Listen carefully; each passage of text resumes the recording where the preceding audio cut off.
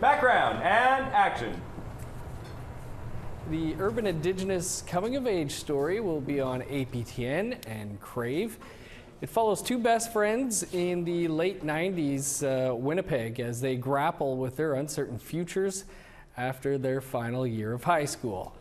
The lifelong friends bask in newfound freedom and face adult life choices. There isn't a release date quite yet, but creator Amber Sequan Daniels of Garden Hill First Nation says the story brings more Indigenous representation youth can relate to.